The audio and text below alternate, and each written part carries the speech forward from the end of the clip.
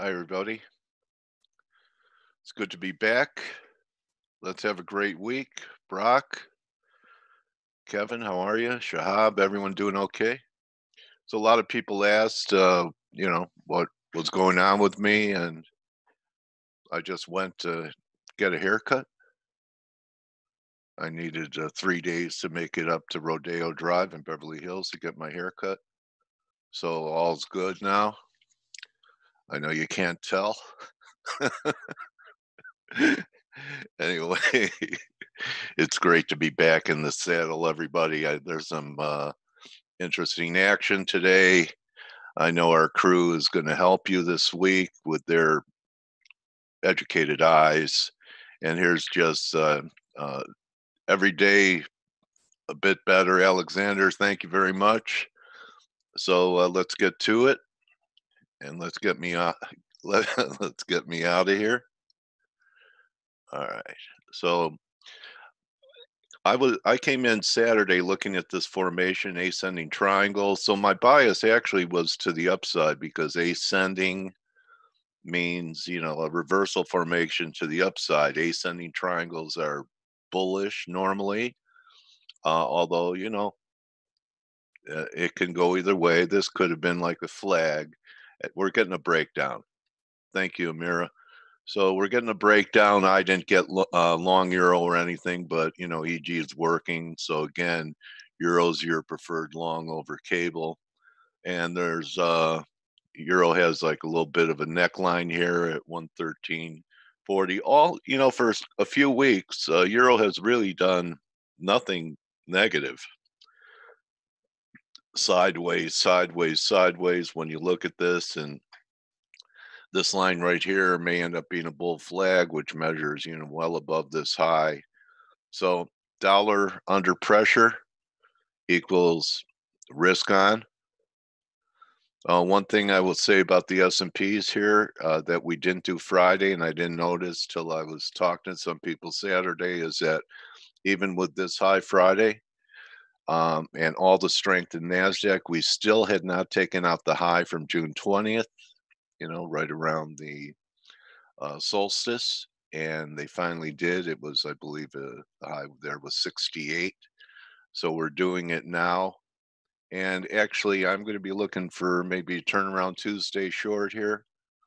Of course, it's not going to be doing anything wrong, but until we, at first start taking out 3,100, but 3,150 should show you see here at new highs. We're not confirming. It's a 1 millionth divergence here. Gold, I had a nice little break last week. I saw it from the hospital bed right up here. And because I wasn't able to trade it, the gold market, I believe, is going to give me another chance for three drive up around 1790 or so this week. And if it can't do it now with the weak dollar, it never will. So this is a time for it to accelerate. Silver outperforming so far today by quite a bit. We'll see if we could take out this 1840 level, trade 1850 in the next few days with the weak dollar. And with all of this going on, who really is the weak sister today? It's WTI. So you have S&Ps up 51 handles, and I drew this line Saturday right here off these two highs, and so far it's respecting it. But a day like this with S&Ps up 50 handles for WTI to be up 35 cents is not impressive. So this too would be a short candidate for me. Could it take out the highs from the week before at 41.60?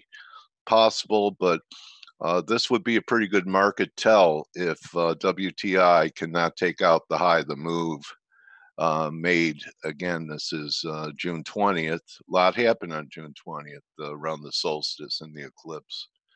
A buddy of mine told me there's a comet out there now. So that is going to pass wisdom on to the human race. So maybe I'll start trading even better. So again, keep an eye on the gold because something I've been pointing out It's going to be very interesting to see what Newmont does, because when you see Newmont here, it still hasn't even retraced 61.8. And that's with gold making the physical market making new highs, several new highs in the past few days. So maybe Newmont could get back to here. And if we have a blowout to like 1820, maybe 1786, we'll see. I think we're going to know this week on that. I'm not sure if there's anything else I really want to cover. Let the rest of the team do it. But yeah, I think that's about it. Silver TLT. Yeah. So that's it. Great to be back. As far as energy is concerned, we have Shy Girl with us. Tracy will be with us at the top of the hour. Thank you, Brock. And yeah, Tracy actually called the bottom in the dollar at that 95.60 level. And I know she's a long-term Euro bear, so it's going to be interesting to talk to her about this and also what she's seen in the energy patch. So, how are you, Blake? Good to be back in the saddle, buddy. Thanks for covering for me last week. Hey, Hey, can you hear me? yeah, got Yeah, you, hey, buddy. what's going on, Coach? Good to have you back. Yeah, it's good to be back. Yes, I prefer this to watching Bloomberg in the hospital.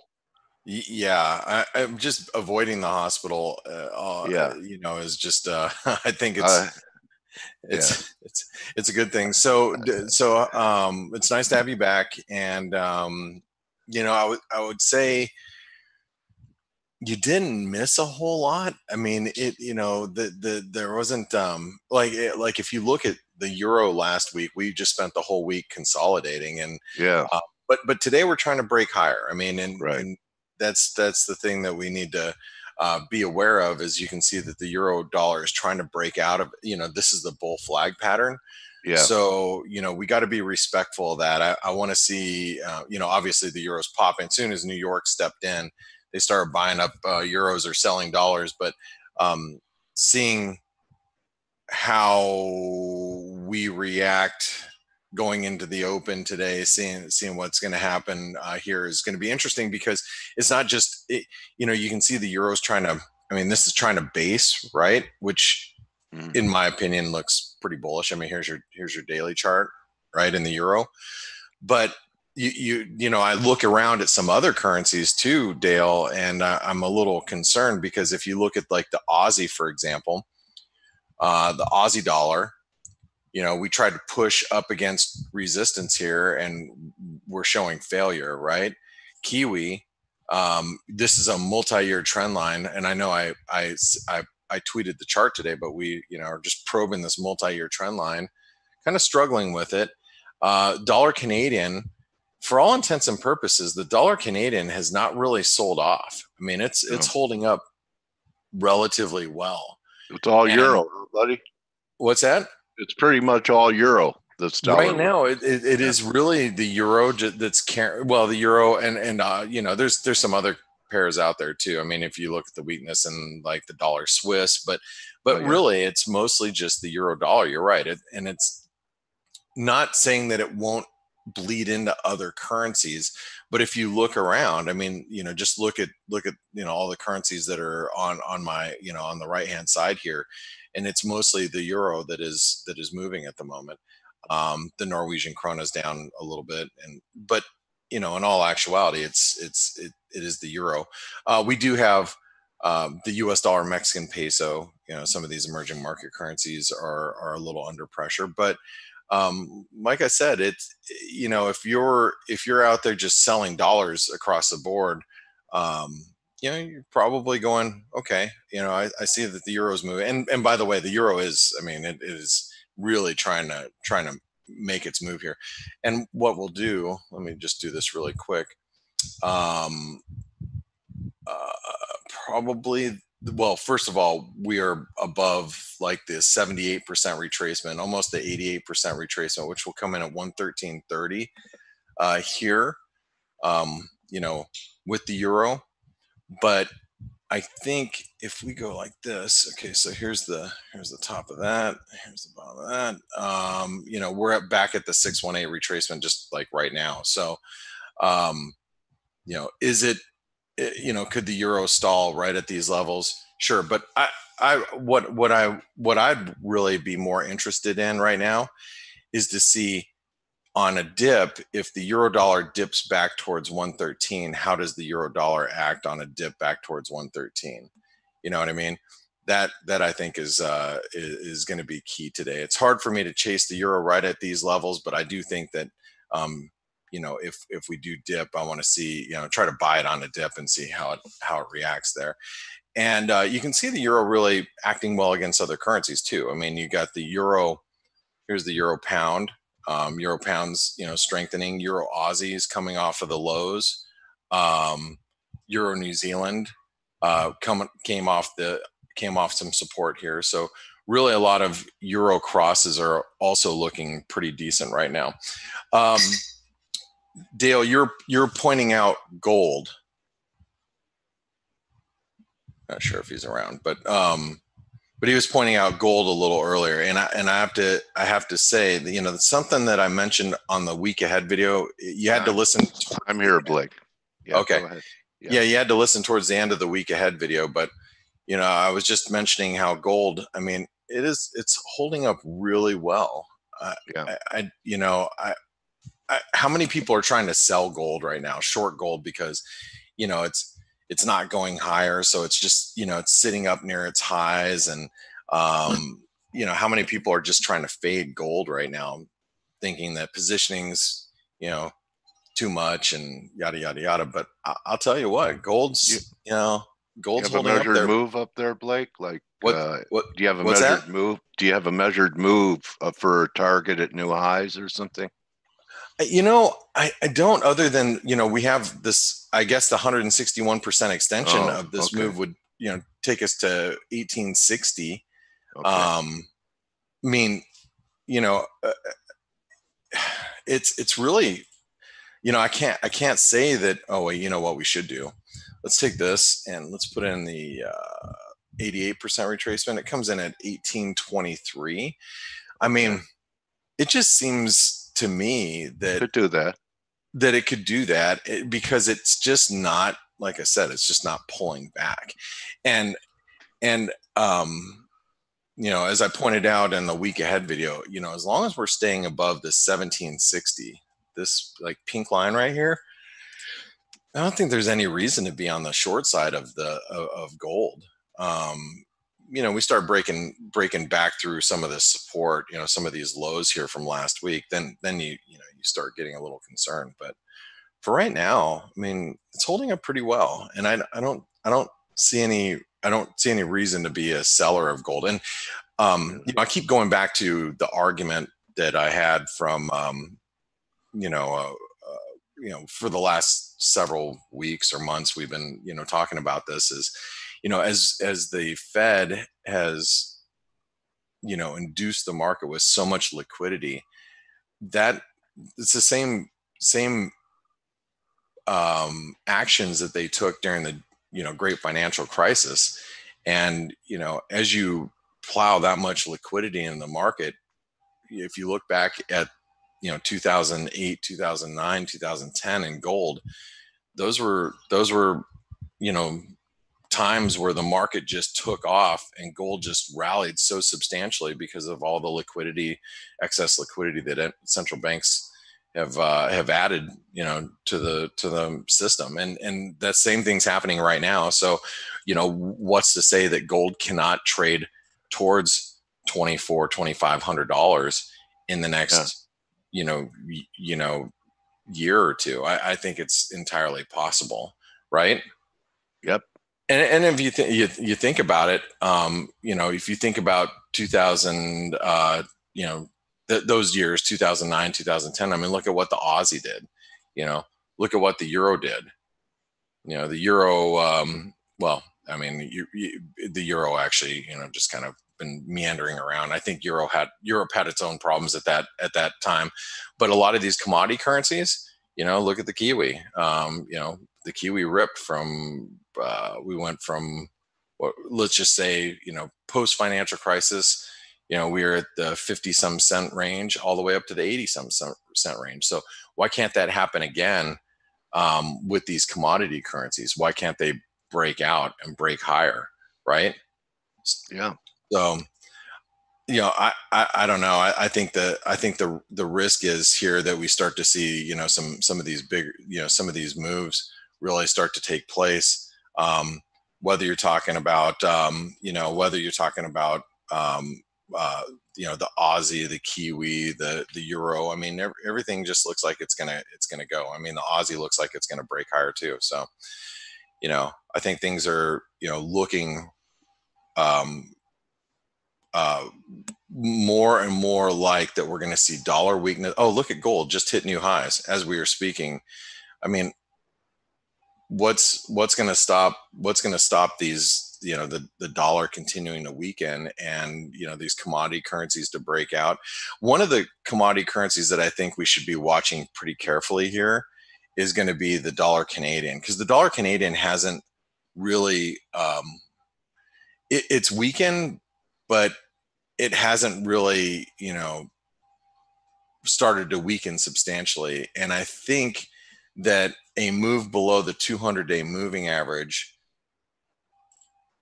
which would be the lows of the session, that would probably, accelerate some losses with the the Canadian dollar. I mean, look at that 200-day moving average. We break through that, and I think we will trade, lower in this particular pair. So I think that's something that that we should be paying attention to, right? So anyway, I just some things that I'm looking at this morning. The dollar Mexican peso continues to be pretty weak here. Oh, this is one of those things that I was looking at. Speaking of measured move, Dale, AB equals CD. I mean, you're talking about the dollar Mexican peso heading down towards 19 again. And that would be realistic after only a 38% retracement. I mean, that seems pretty, pretty doable. So, anyway, right back to where it started. What's that? Right back to where it started in the spring. Yeah, like exactly. A lot of things, that would take it right back to, like the COVID crash never happened. Yeah. I mean, for sure. And I look around, Dale, and it just, with the way that stocks are acting, and by the way, the equity markets, I mean, you look at stocks, we're, still we're trying to break higher, break out territory. Here's the NASDAQ. That was my NASDAQ chart from the chart of the day, actually, on Thursday. But I made it real simple. While you're above here, you're bullish. Right. That's it. It's just, it is what it is. Like your bull bear line on that. Yeah, I mean, it's all. We're in breakout territory. So why fight it? Just let it continue to play out, and eventually we're gonna see things catch up with the market. But right now, I mean, as the market continues to break out, why fight it? So, I look at currencies like, here's the Kiwi dollar. We're probing this multi-year trend line. I actually think it's going to break out. And if you think about like a breakout above 65, what is this? 65.88. Well, let's just call it 66 cents. That's a major breakout for the Kiwi. And you take the Kiwi and the Aussie. These are not, they're not going down, right? It's kind of like the whole adage with gold. If it's not going to go down, there's only one other direction for it to go. If the Aussie and the Kiwi are not going down, there's only one other direction for these currencies to go. So anyway, I think they've rejected some pretty big resistance levels. Like, I was pointing out on Twitter today, if you look at the Kiwi, this is a multi-year trend line. Well, what if it breaks the multi-year trend line? Where does that put the Kiwi dollar? I would assume that puts the Kiwi dollar somewhere up in these levels if we do break out, whether it's 69 cents, 70 cents, who knows, but I think you gotta consider these are, it's the dollar weakness is pretty real at this point, right? So anyway, just some food for thought on how I'm feeling here, and I'm like I said, I'm really looking at some of these commodity currencies, and the one thing that's going to get me more excited about them, like the Aussie dollar breaking out per se, would be watching the U.S. dollar Canadian. If the U.S. dollar Canadian can really start to show some weakness, I think that'll just add fuel to the fire to some of these commodity currencies, in my opinion. So again, they're just I think that there's just things that we should be paying close attention to. The euro dollar definitely looks bullish, at least at this moment, but obviously we're going to have to see a breakout above the 114 and change for it to become really, really bullish. But it is, it's building some momentum here, and I don't know if I'd really want to stand in the way of it. What I will prefer to do, especially with like the euro, and is looking for dips to buy today. So if I can get a dip back down towards 113, I'll find that more attractive to be a buyer down there. But who knows if we're going to get it? Who knows if we're going to get those types of pullbacks? Look at the U.S. dollar, Norwegian krone. This is something that we should also be looking at as well. I mean, we've given back all of these gains, and we're below the 200-day moving average. And the fact of the matter is, we start breaking below 9. I mean, the U.S. dollar, Norwegian krone could completely reverse. And if you look at longer term, this is one of those. Squeezed everybody, the entire market out, and then reversing hard. It could be quite a massive reversal, and I just think that the dollar just continues to look pretty vulnerable at this point. So, but I'd like to get actually Steve and Stelios' opinion here, and I'm going to bring Steve in because Steve was in the chat room today. Talking about the euro and about the the strength of the euro dollar. What's up, Steve? Good morning, mate. Good morning, everybody. How you doing? Good. How have you been? Good. Is Stelios here this morning? Nope. Good morning. No, he isn't. Good morning. Hey, Estelle, are you back in town now? I'm back in town, yeah. Awesome. Well, welcome home. Steve, you were in the chat room a little earlier today, and you were talking about how bullish the euro looks. How do you feel about the euro and what it's doing here at these levels? Great to hear all of you guys. Good to be here, man. Hey, Coach. Nice to have you again, Steve. with us. Oh, Steve's here. Okay, I'm going to take that break now, Blake. It was good to hear. Blake, good to hear you, Blake. No, I'm kidding you, Steve.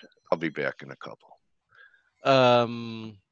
So I think nothing has changed since we got the date on Thursday. We said back then after the data that the most likely scenario is that that's going to be a catalyst to actually get another leg lower for the dollar and probably another leg higher for risk assets, because of course those two more or less go hand in hand. Thursday, perhaps due to the 3 days that we had ahead, we didn't see that much of a movement. And then mentioning the fact that we had like a 3-day weekend, because you know how things have been lately. I mean, lately within 3 days, who knows what can happen, what kind of news you can get, what kind of a catalyst you might have. So I'm not blaming people for not wanting to jump on positions ahead of 3 days that you won't be able to do something about them. But since the weekend was quite uneventful, it's more than obvious that they want to jump on the saddle now and ride this move. Now we're going to see how long it's going to last, but it seems to be happening. Hello, Blake? Did we just lose Steve? No, I'm here. Oh, okay. Oh, I thought we lost you there for a second. Yeah. Yeah. So, yeah. So again, I'm looking at the dollar here, and the dollar just looks like it's going to be getting abused. And Stelios, we have your precious metals that are stronger today, gold that's trying to break out. What do you make of all this this dollar weakness that we're seeing?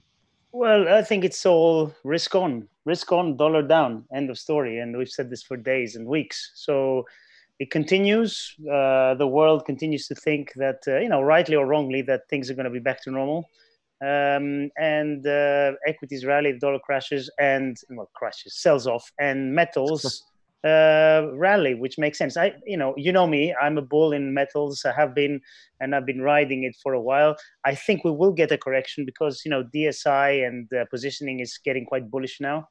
But in my opinion, any kind of decent correction is a buy. No doubt about it in my mind. So yeah. I'm not, necessarily convinced that we're going to get a very decent one, Stelio. I mean, we've seen periods of time in the past that gold moved for a substantial period of time, in a one-way street, in essence. I mean, just, think about it. Since 2001, for example, gold moved all the way to 2006 before seeing, a first decent correction. Then, after this correction was over, we rallied again from the end of 2006 to 2008 without any decent correction, so on and so forth. So, I don't know. I mean, we're going to get pullbacks, but are they going to be enough for people to consider them, buying opportunities? Not necessarily under this environment. Yeah, I agree. I hope we get a good dip, but I'm not sure we'll get it. I think the scenario where we will get a good dip is, like I've said before, if equities have a proper leg lower and there's a little bit of panic, then I think we'll see gold and silver get smashed a little bit, just like they did in March. Yeah, well, we'll see if that is even possible right now. I'd have to mention that seasonality as we know it is kind of thrown out the window this year, obviously because of the pandemic and the work patterns of most of Wall Street or the financial industry right now. Everybody's just kind of in front of their computers, whether at home or in different parts of the country, or in different parts of the world, excuse me. So we can't rely on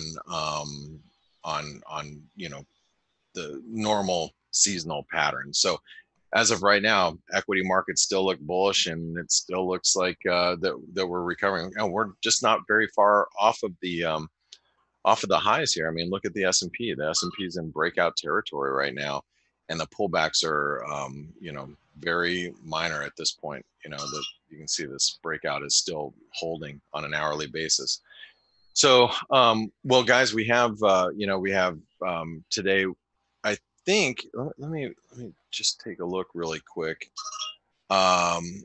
Whoops, let's go over to our calendar. Today we have some Canadian data.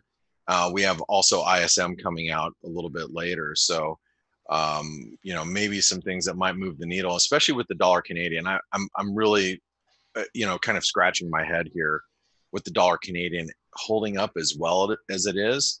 But as I mentioned during the week ahead video as well, if the dollar does turn and we start to see some dollar buying, this is the one currency pair that I will be looking at because it has been holding up better than, a lot of these other, commodity currencies and whatnot. So anyway, I'm going to pass it over to you two gentlemen. Stelios, welcome home. Dale, really good to have you back.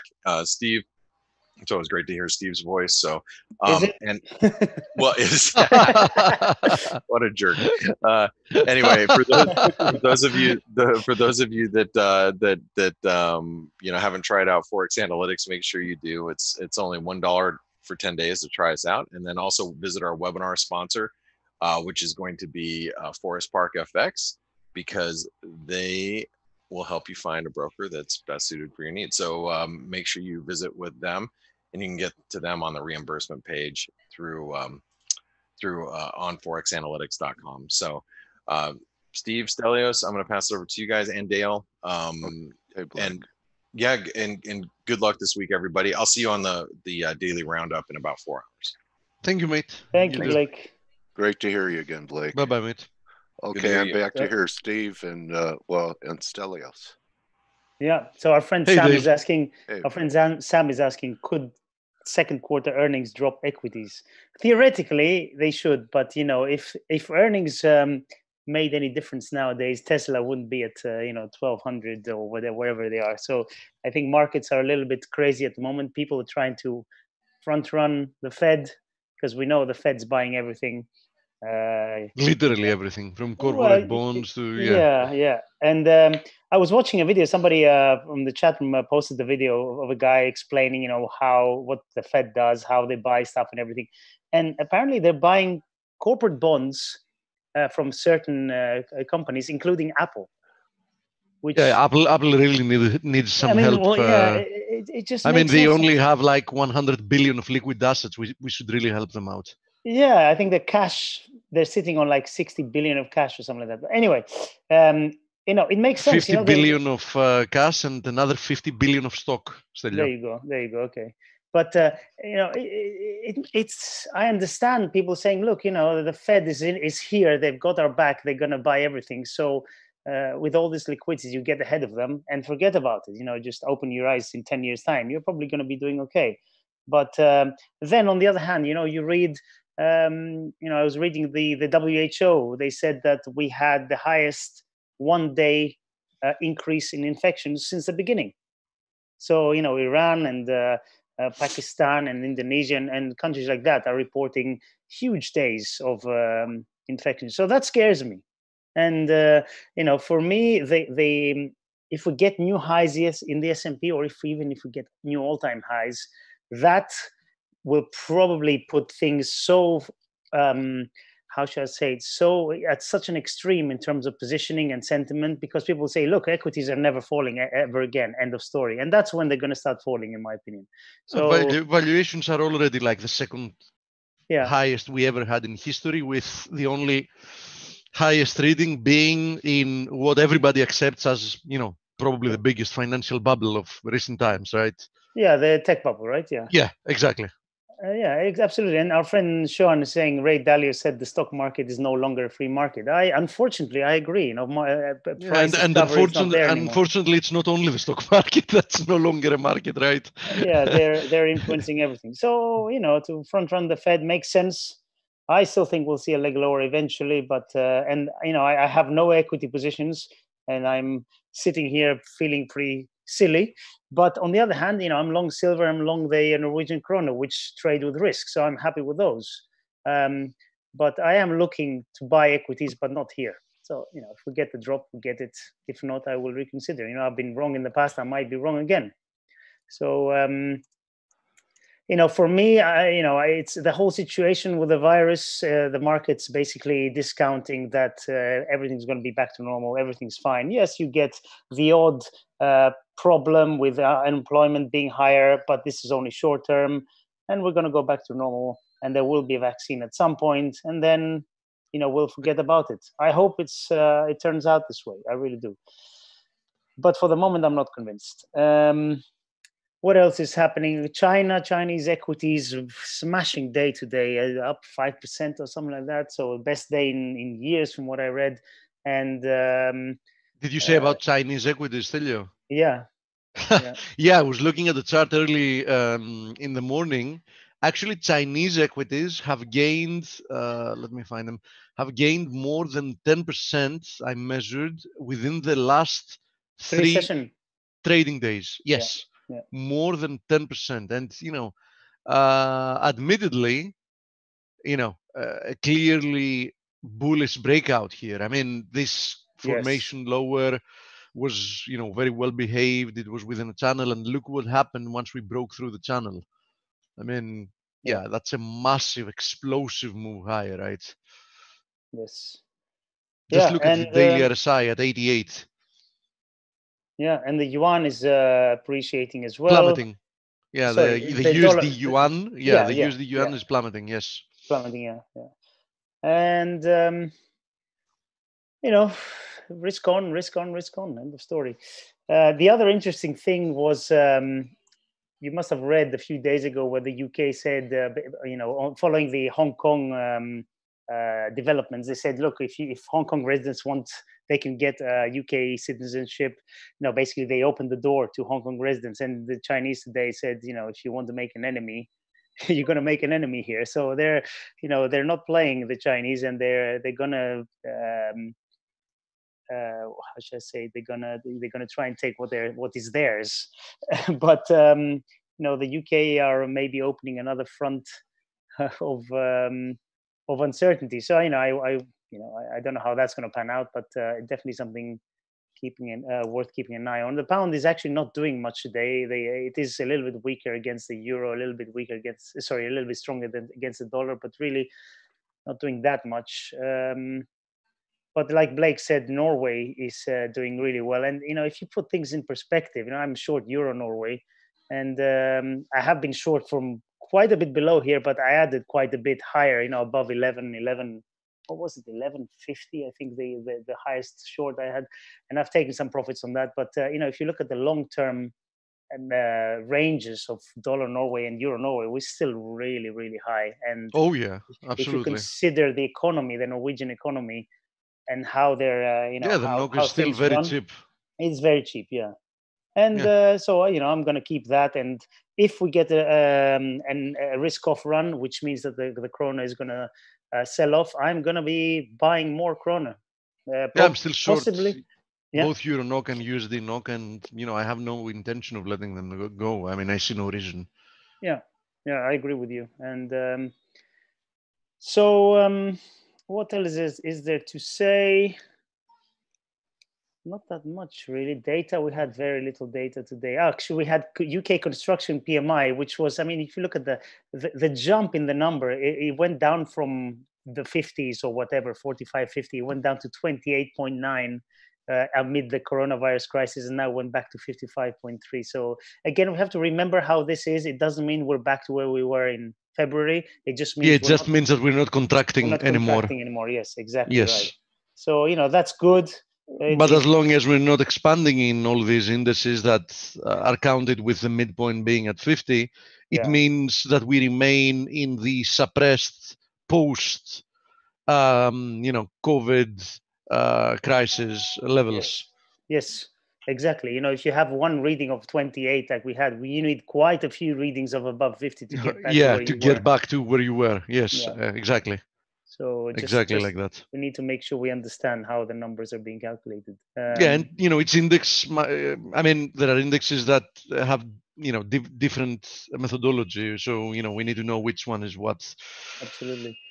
And we have what do we have today? We have ISM non-manufacturing PMI in the US expected 50, which is expected flat. Yeah. More or less at 50.1 to be exact. So Yeah, and given how economies are opening up a little bit, it kind of makes sense to see. Yeah, it might even be a bit. Deteriorate. Yeah, it might even be a bit.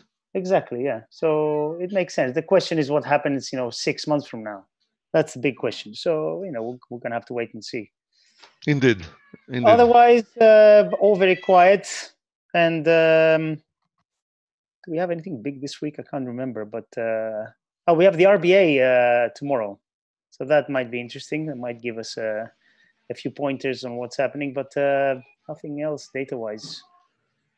Now the central bank game is whoever is not overly dovish is treated like they've been hawkish. So if the RBA doesn't double down or whatever, perhaps also that is the reason why we haven't even seen a bigger move out of this triangle here in the Aussie. The market is likely to be expecting, a signal from the RBA that, it's okay to keep appreciating from here. So, let's see how it goes. In any case, this is a bullish breakout from the recent consolidation, and from a technical perspective, I think it clearly points out to the next upside target, which is this confluence of the 61.8% fib and this horizontal support resistance area 71.30 to 71.50. Quite a nice area of resistance. I don't really see any reason from a technical perspective why we won't make it up there. Kiwi has made the same type of move. Blake already showed the long-term trend line, which I also have it on the weekly. On the daily, the next upside target is at 67 cents. So, clearly, everything is obviously following, a very similar pattern to what we have in the Aussie, which is, the S&P, which is the risk barometer for the global risk barometer in essence. And the S&P broke out at the end of last week. On Wednesday, actually, it broke out. Then on Thursday, we stayed above it. Market was kind of undecided. But today, people seem to be more comfortable in jumping on the wagon and looking for more upside, which is extremely likely. The next upside target is at 32.60, and there is no technical reason to think that it's not going to happen. Nasdaq still overperforming with by hitting all-time highs again and again repeatedly. Now testing this ascending wedges resistance, we do see RSI divergence as well. We do have some more space though, because I do like this confluence of resistances just above 10,600. So I think it's probably going to be acting as a magnet. IWM clearly, not performing equally well, but still maintains this uptrend. The rest of the indices, some of them are mirroring like the S&P, like the DAX, for example, is a good example. FTSE trying to do the same thing, although clearly having underperformed in the recent past the US indices. We already talked about the best performing index today and during the past 3 trading days, which has been the Shanghai Composite Index, more than 10% gain in 3 trading days. Quite a massive move to the upside. Here it is, vertical, really went vertical. Once it broke through this resistance, it really went vertical. So that's the name of the game, and there's no reason why somebody should fight it. Nikkei, by the way, seems to be lagging a little bit, but this also seems to be in a triangle that's very, very likely to be resolved with a break higher as well. So wherever you look, you see the same type of patterns, or the inverse type of patterns. Depends on if it's an instrument that's correlated to risk on or risk off. The DXY obviously, and it was inevitable, given that has broken through this corrective rebound. I mean, we kept saying that this rebound in the DXY looked clearly corrective. The only question that was to be answered, as I mentioned last week, is, could the DXY master, the strength to perhaps, push a little bit higher before rolling over, or would it just roll over from there? So now we do have the answer. Most probably we've broken through this trend line support from this channel triangle. Doesn't really matter because how you want to draw it, because the trend line support will be the exact same one. So daily close below it, which is extremely likely unless something unexpected happens or something unexpected comes through the wires within the day, will confirm that we've begun another leg lower. I don't really see any reason why we can't in this next move retest this 94.65 March low. It seems very, very likely that we will. So the path of least resistance in all instruments remains the one that points probably to more dollar weakness, more risk on, and don't try to just explain it by using logic, because that's not what works at the moment, and that's not what moves the market. What moves the market for the time being is liquidity and the reassurance. I mean, every single day you see more headlines coming out saying, you know, Trump is considering more fiscal stimulus, monetary authorities are considering more monetary stimulus in case of A, B, C. So it's not only what we're getting as we speak, it's also, you know, all the promises that, don't worry, you know, even if things roll over once again, we don't mind, we're going to throw at it, you know, as much more stimulus as needed. So, you know, it's all about not letting, you know, risk of take grasp of the markets. And the market so far is considering that enough of a promise. Also, you know, keeping in mind past, you know, performance. So, you know, until proven otherwise, that's going to be the path of least resistance. It's more than obvious. So, as long as they can print without repercussions, because as I've mentioned many times, in my opinion, this whole thing is going to end once the side effects of printing are now obvious to everybody that are worse to the alternative of not printing, right?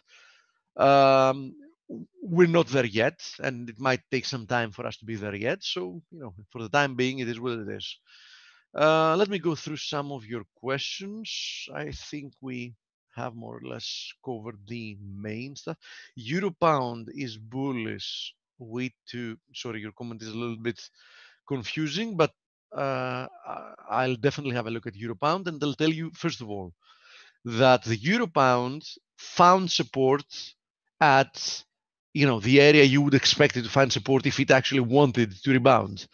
We talked about that. It was the confluence of the previous resistance area and this ascending channel trend line support. So far, so good. If you're bullish, the good news is that the uptrend has not broken yet. Now, that doesn't really change my mind that probably there is not an appealing risk reward in being long anymore. I mean, you know, you had multiple opportunities to do that at much better prices with, you know, much better expectations. Now, I'm not saying that it's impossible to even, you know, see a new high, and, you know, you need to respect, as long as we're holding this channel, the uptrend.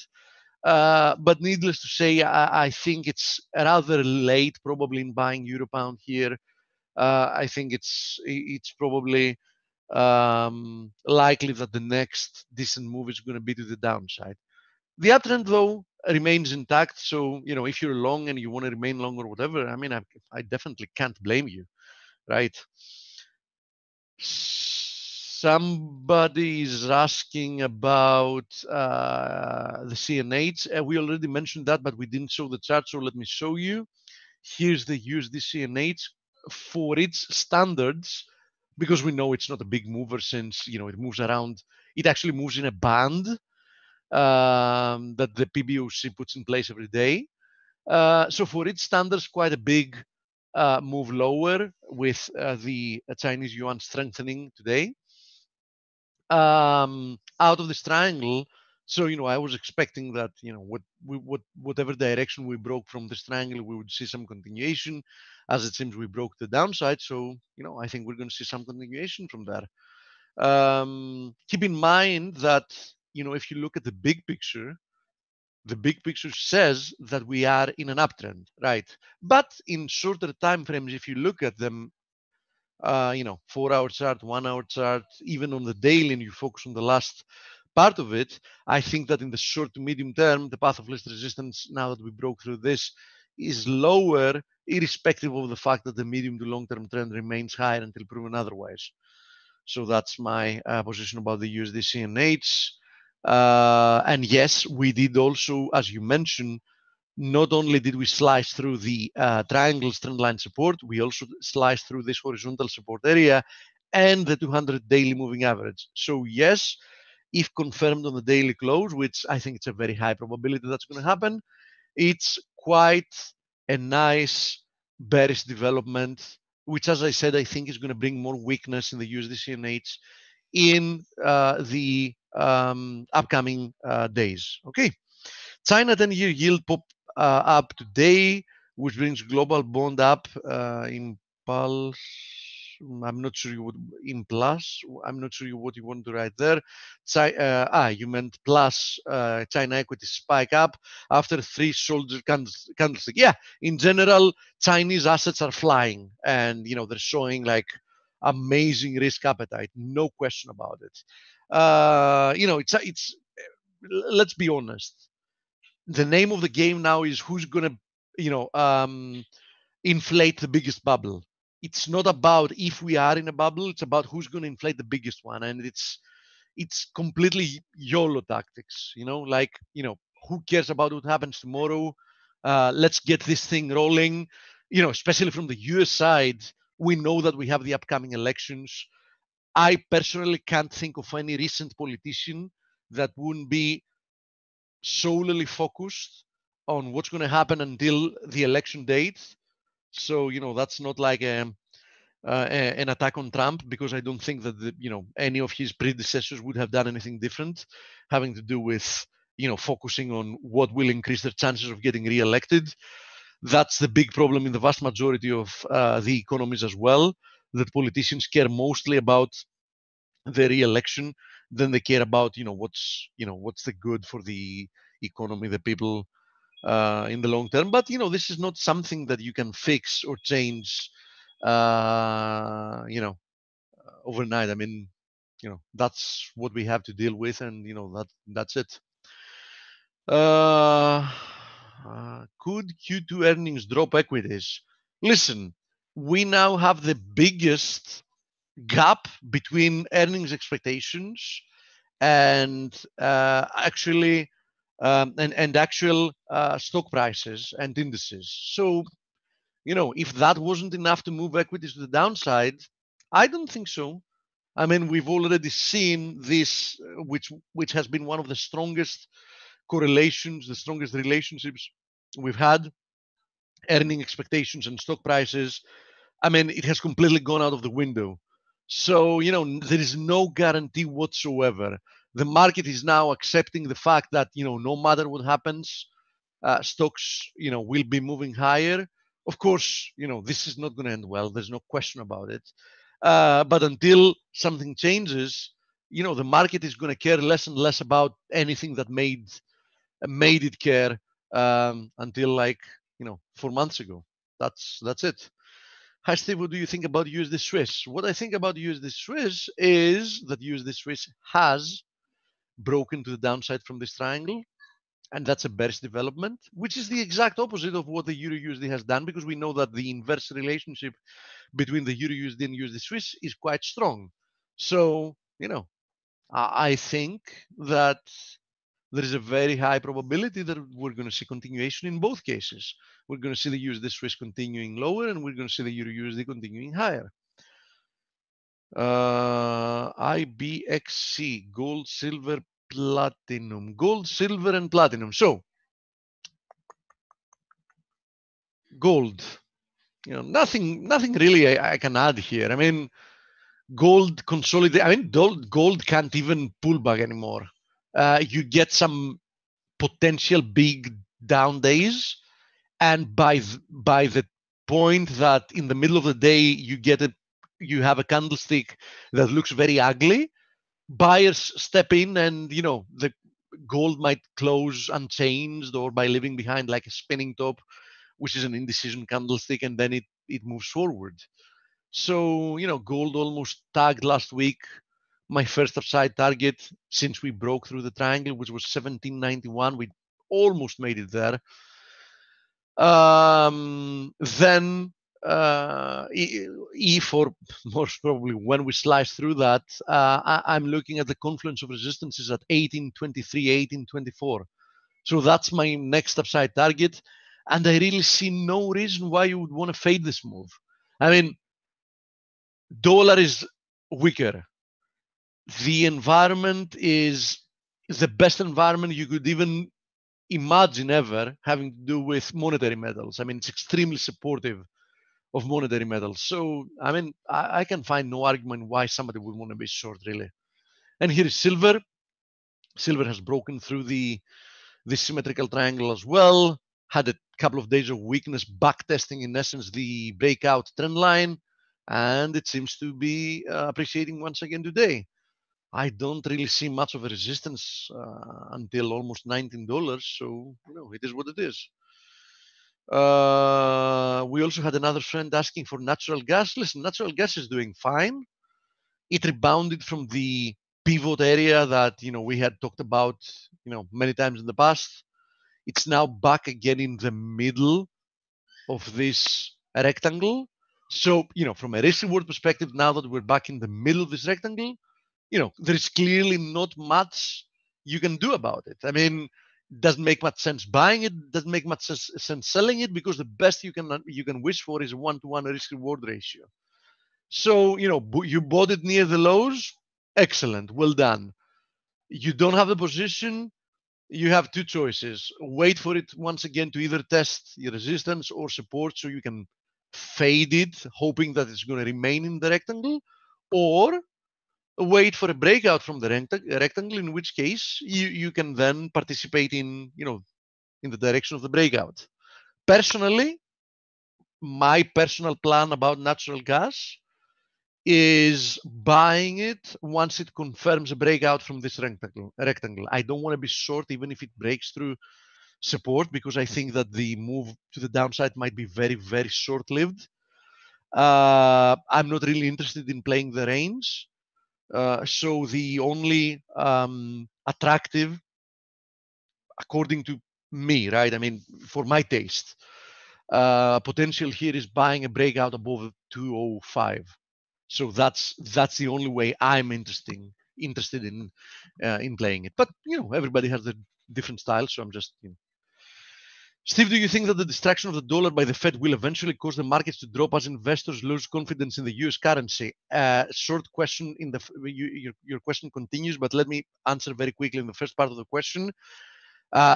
Not necessarily. Usually when what you describe happens, what we get is massive rallies in nominal prices, but not big enough to make up for the loss from the currency side. So partially you are right, meaning foreign investors are probably going to lose their confidence, because if they see that there is a high chance that they're going to be losing their profits by the currency devaluation, they're going to be less and less interested. Needless to say that if something like that happens, the US bond market is going to seize completely, because you understand, with ridiculous yields like the ones that we currently have globally, I mean, who is the foreign investor that's going to be buying treasuries, for example, to make a negligible return for a long period of time, holding it for a long period of time, when they can lose what they can make within 10 years within literally a couple of days of dollar depreciation.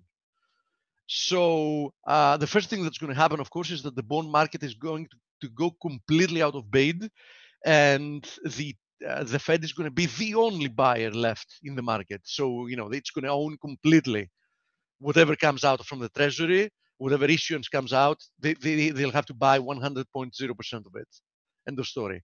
And then yes, foreign investors are going to start losing their interest in buying US stocks if they're afraid that the currency depreciation is not going to make up for the nominal gains. Now, US investors are going to be more or less, remain invested, and the stock market in nominal terms are going to be doing great. Is going to be doing great, but not in real terms.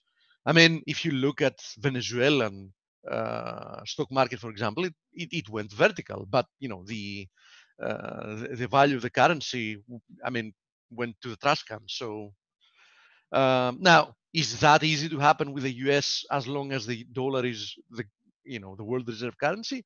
No, not at all. I mean, it's not easy to see such a move in the dollar. I do think that the dollar is going to depreciate a lot. but I don't think it's going to be happening probably in a disorderly manner. I mean, it's going to be quite strong, but it's not going to be in a way that people are going to be, running out of the doors like, the building caught on fire or something. So, that's what I believe. Now, the second part of your question is, seems the dollar is doomed to go much lower as the US has proven to be the biggest currency manipulator the world has seen. Yeah, I agree with you. The question is when. For the time being, it's doing okay. I mean, it has been moving lower, and I think it will continue to move lower. But the move is, very, very orderly so far, and I would say rather slow. I don't think we have any more time to cover questions. I almost heard the guitar there. Am I right? Yeah. You missed it, huh? Yeah, I did. I Right. did miss it. Yeah, I mean, I had to Uh, go solo every day. Yeah. Day you owe me. All right, buddy. I know. I owe you plenty. So we have Anyway, Tracy with us today, right? yeah. Tracy's here. Okay. It's gonna be nice hearing her voice. Okay. So, Tracy, welcome back. I'm going to get you set up now as a panelist, and wait for you to pop up here. And I'm asking you to unmute. Welcome back, my trading warrior sister. Hello, how are you guys? Good. Good to be back. We're good. Hello. And what a great day to have you.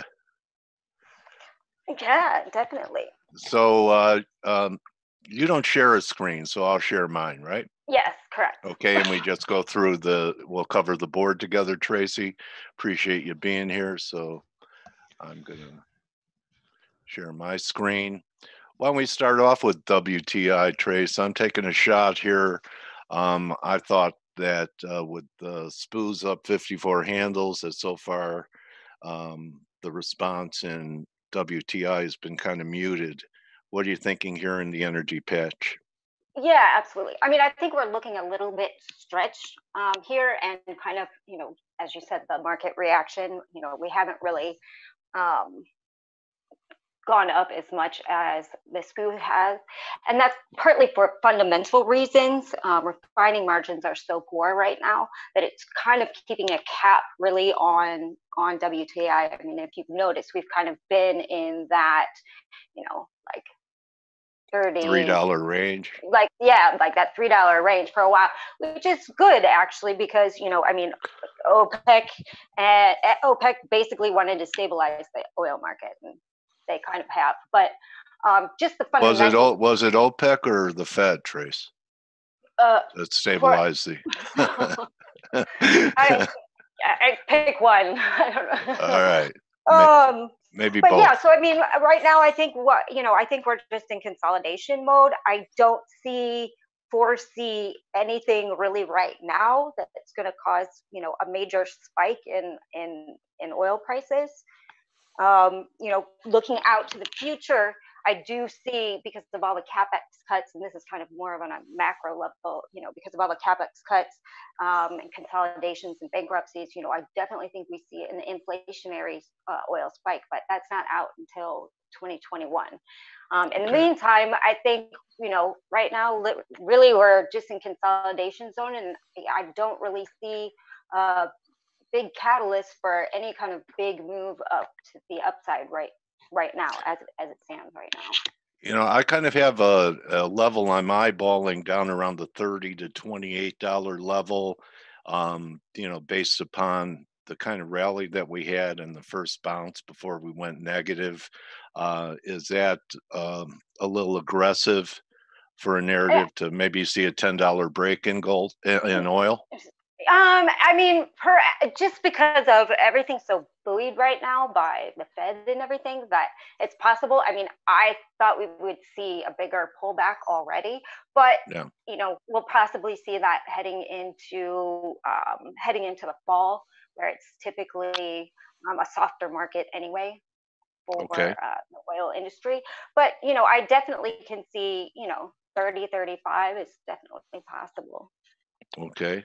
Appreciate that view. And anything fundamentally China-wise, China's their equity market's exploding. So Yeah, I guess it's probably apparently Nomura put out a note yesterday, I guess during their whatever, that basically said, get out of U.S. equities and get into Chinese equities because of the unrest and the virus and everything in going on in the U.S.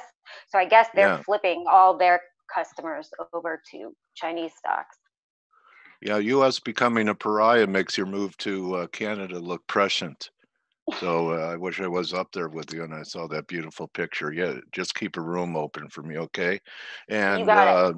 All right. And you know, I want to congratulate you. I want to go to the dollar index now. And you know, what's great about Twitter is you really make you have some great relationships, and when people see you commenting on something, they actually provide input. And you did down here, Trace, if you see my screen, you were talking about 96 and then 95.60, and that was a great call. That was a low of the dollar. I know that you're a dollar bull or at least a euro bear. This Right. action today, does it, what's going to flip you from being a euro bear to a euro bull? Do you need 114 or what are you thinking here? I mean, it's not really a technical level. I'm actually looking at more fundamental levels, you know, and something to keep an eye on is, you know, I guess it's what, the 17th and 18th, they have their meeting on, the EU has their meeting on, you know, on this stimulus bill. You know, that's something I'm watching. Obviously, if that passes and it looks good, that will be bullish for the euro. But if it doesn't, that's pretty bearish. But my view on that is more macro view. So you know, this pullback in the dollar does not change my views at this point. Okay, all right. So kind of do you, when you have a fundamental view, do you have levels that you might be interested in building a short position in euro then, or you're just going to wait for the meeting, see what the ECB does Yeah, mid-month? I'm just gonna wait for the meeting. And actually, I've actually been in dollar index futures. Okay. EXF. I haven't really been in the euro lately, although I mean I switch back and forth, but lately I've just been in dollar futures. Okay. So I was kind of thinking, I don't know about you, but you know, the weak dollar has been constructive, or at least for risk. And you know, now that I'm looking at S&Ps up here, I don't know if you wanted to comment on it, but you know, we all know what the NASDAQ did, right? It's been a moonshot, it's parabolic, it's at new highs, but it took all of that strength in NASDAQ for us finally to take out the high, the June 20th high in S&Ps. I'm wondering if you're just as amazed as a lot of people who thought after the COVID crash that we'd have fib retracements and then pull back. And, you know, we're not that far away from the recent recovery high of 32.20. Any view on what's happening in the equity market? I mean, I think NASDAQ is crazy. I'm not gonna lie. I mean, really, but it's, you know, it's all of about six stocks that are keeping it, you know, at a slingshot, which is, you know, just because their market cap is so big and because they're weighted so heavily in that index. Like Amazon, you know, everyone buying things online, Amazon making new highs. You know, Google, Microsoft, Apple. You know, Apple has kind of shifted from being the strongest technically to being the weakest technically. Just something I'm seeing with new highs. If we make new highs that we're not confirming on a lot of time frames, but so basically it's a stand aside for you. Do you have a view on equities similar to crude? Maybe it waits till the fall to correct. Yeah, I think maybe closer to the election fears, you know, that come in. And if you kind of look at the VIX curve, you'll kind of see a kink in November.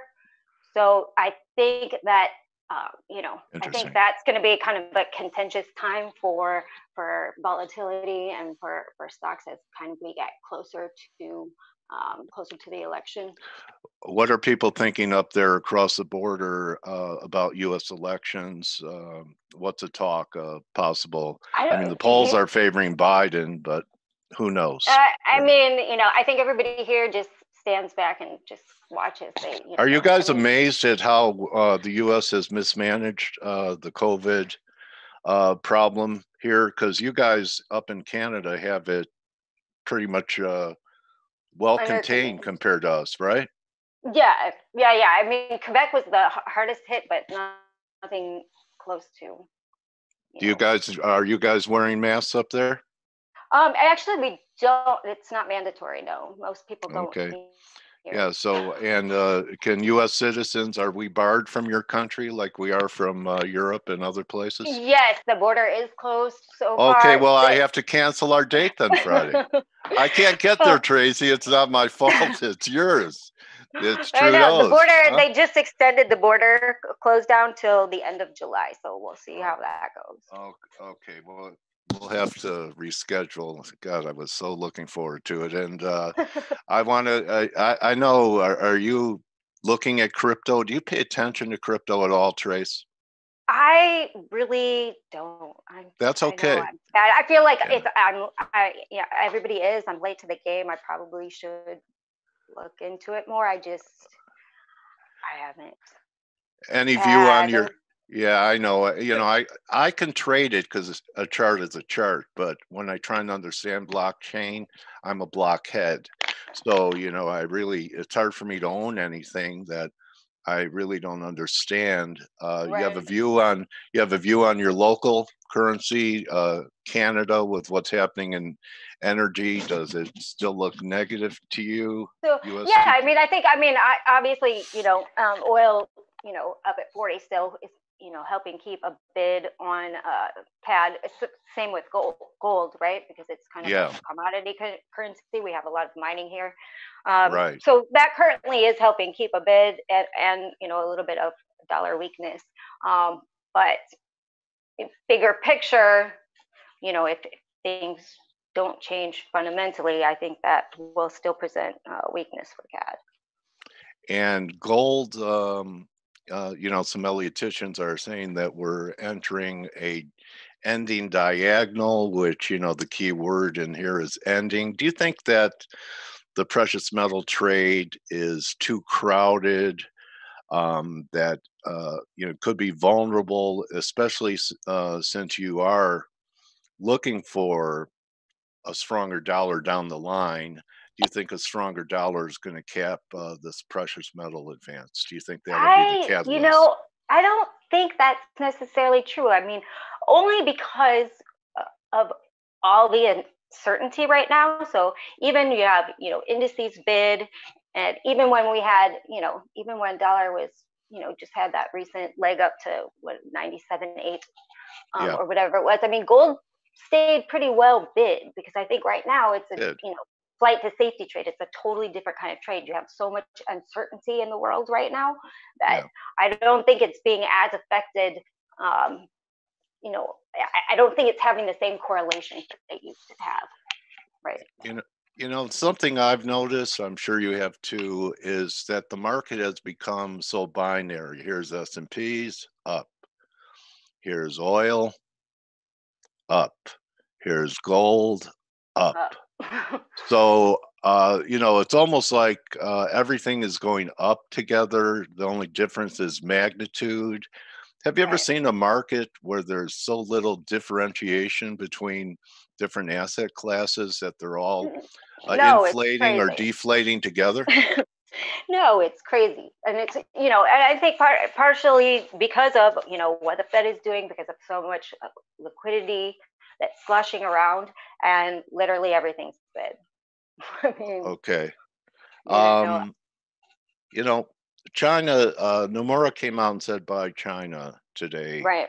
And, I'm always interested in how people from other countries view what we're doing. And the rhetoric around China has been pretty intense coming from the U.S., with the new law in Hong Kong, and even before that, with sanctions being put on people, and guys like Peter Navarro saying that COVID was weaponized and China sent agents in here to infect Americans. If there's anything that I worry about on the election is where we're headed from with China. I mean, we've been in a Cold War, but it seems like I hear drumbeats that worry me. What are people saying about the U.S. and China? And is Canada drifting the same way that a lot of the U.S. old allies are drifting more towards alliance and connections with China than with the U.S.? Well, China has its own problems with Canada and vice versa, right? We've got Meng, Hawaii, right? We're about to extradite her. They've got two of Canada's journalists locked up. Now they just both issued travel warnings against their countries. China's kind of, to me, it's very strange because China's lashing out everywhere right now to everybody, Australia, Canada, not the U.S. so much, believe it or not, but which is kind of unlike, and they have 22 land disputes going on with 22 different countries. It seems right now that they're lashing out at a bunch of countries, which seems uncharacteristic of them, right? They usually play the long game. They're slow moving. They don't, usually react too quickly. So this is, I think we're kind of seeing kind of a change here, within China and how they're reacting to situations, and where that leads, I'm not sure. I've heard there's dissent within the party. I've heard a lot of things about it, but it's just something to keep an eye on because it's definitely uncharacteristic of that country. Okay, interesting that it is. And I didn't know about the situations with journalists from your country also being jailed by them. Was there anything else that you and I didn't touch upon asset class wise that you would like to comment on? No, I mean, I guess, we can talk about grains here. If you look at soybeans are surging this morning. I don't know, like we're supposed to have a 100-degree plus weather in the plains for the next 2 weeks, right after we just had floods all during the spring. So that's maybe, something to watch, or perhaps a trade idea. You can't eat gold. In the grain complex. And soybeans are called protein gold. So the color of it, and that would kind of line up with everything that's going on. Pandemic, famine next, some type of grain. Right. Why not? Yeah, because China's having trouble with their crop and their wheat crop. They have some type of army worm or something. So, and I, it's great you brought up the grains. They're very good technical markets. I used to trade them a lot. Do you trade them? Occasionally, yes. I usually trade the corn market if I'm going to trade any grain. Okay, all right. So grains look good to Tracy, and we could have some type of pullback, and you maintain your bullish stance on the dollar, but you really don't have any levels. You're going to wait for the ECB meeting mid-month to make any decisions on that. Right, exactly. I mean, right now I'm just saying. I mean, it's right now I'm actually not in any currency market at the current time. I'm just kind of and as we talk, my crude position's working. You see, you brought me some good luck today. To me, it looks like, Trace, we have kind of a rising wedge here. And the rule on wedges is, I think we could fail, especially if we get any risk off in the market, to back to these levels. Don't you think 34 is realistic, the bottom of the range? I mean, really, I think really right now, the 37s are where it's going to get sticky. But if we get below that, then that's right here. Then definitely. So I'd watch that 37 area. If we can get below that, then I definitely think we could, continue on into the lower 30s. Okay, and I'm going to pull up your website, shygirl.com. It kind of looks like a little bit of a blog spot, and you do some writing here. Okay. Occasionally, I haven't yeah. kept it up, so you know. Okay. You're too busy on Twitter and trading, right? Yeah, I mean, I Okay. haven't, you know, I don't know. I haven't kept it up. I usually do if like something, you know, big happens, but Okay. All right. Well, get to it. We need you out there. There's so all right, much all right. baloney out there that, you know, we need an educated eye, especially in these times. And I want to thank you for being with us today, Tracy. I recommend that everyone becomes a follower of yours, and it's at Shy GRL. And you could follow Tracy on Twitter, and she covers a gamut. You know, you're commenting on things.